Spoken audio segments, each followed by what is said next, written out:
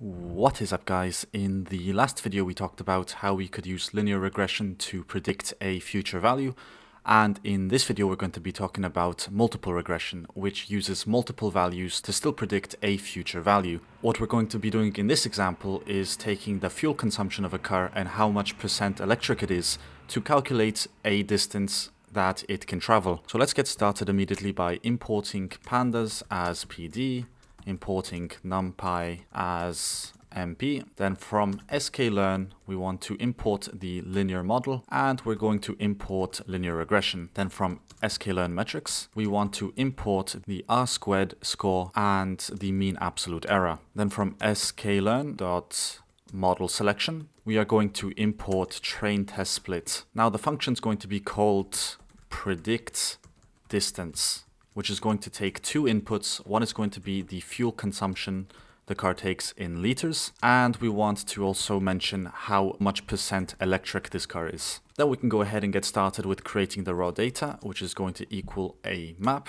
And inside, first we're going to mention the fuel consumption in liters. So this is just going to be how many liters the car consumed to get to the certain distance.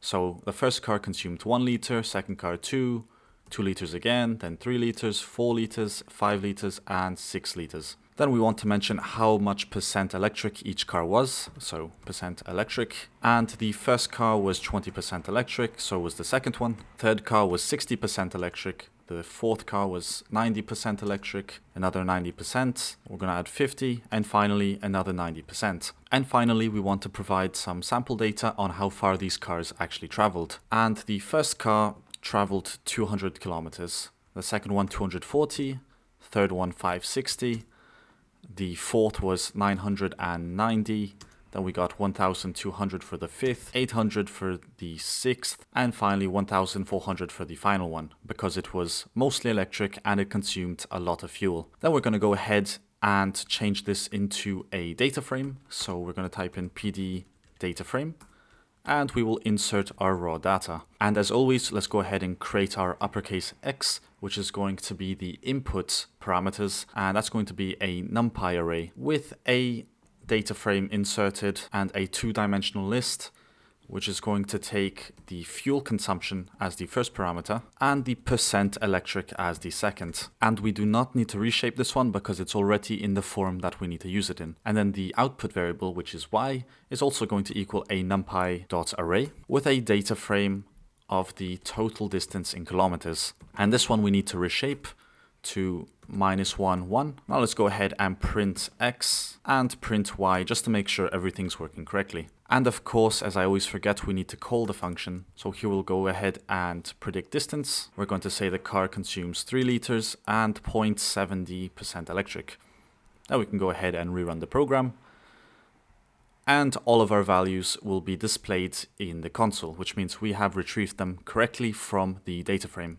Let's just get rid of that now. Next, let's go ahead and split this data into test and training data. So we're going to do train x, test x, train y, test y, train test splits. And inside here, we have to insert our x and our y that we want to split up. And I also want to show you actually what the random state does, because in the last video, I don't think I made it that clear. But just type in random state 0, and then we're going to go to test size, and we're going to leave that at 0.20. Which I also believe is the default, but I'm just putting it in there because maybe you want to change that later. But let's go ahead and print all of these test values. So as you can see right now, if we print all of the test values, it's going to be split up into two different sets. This is the test data, and this is the data we're actually going to use to train the model. But what you're going to notice is every time we rerun this program, we're going to end up with the same exact values. And that is only because we set the random state to 0, which means it will always generate the same random values, which is what you usually want, because most of the time you don't want your test data to ever mix up with your training data, because that might ruin your model. But now let's go ahead and change the random state to 3, for example. You're going to notice that we are going to get some different random values. And if we remove this random state altogether, it's going to generate random values each time we run the program. So it's always going to have some new values. But for this purpose, we are just going to leave the random state to 0 because we always want to have the same values for this testing purpose, which is going to be 1400 and 560. followed by these ones as well. But anyway, I hope you understand a bit more about how the random state works. But now we're going to go ahead and move on with the project again. And the next thing we have to do is go ahead and initialize the model. So the model is going to equal a linear regression model as last time, and we want to fit the model with our train data. So train X and train Y. Next, we're going to go ahead and make a prediction. So to do that, we're going to type in Y prediction, and that's going to equal the model dot predict. And inside here, we have to add a 2-dimensional array with the fuel consumption in liters and the percent electric that the car is. Then we can go ahead and print the prediction, which is just going to be the Y prediction. And of course, let's not forget to include our mean absolute error and our R squared score. So let's go ahead and print MAE followed by mean absolute error. And inside here, we should insert our testing data. So for example, test Y and the Y test prediction, which I actually forgot to create. So let's go here and type in Y test prediction. And that's just going to equal the model.predict all of the X values from the test set. Then we can go Y test prediction and see how fitting it is. And we're going to do the same thing for the R squared. So print R2. It's going to take the R2 score with the test Y and the Y test prediction. Anyway, now we can go ahead and run the program. So far, I've inserted a car that has consumed 3 liters and is 70% electric. So let's go ahead and click on run.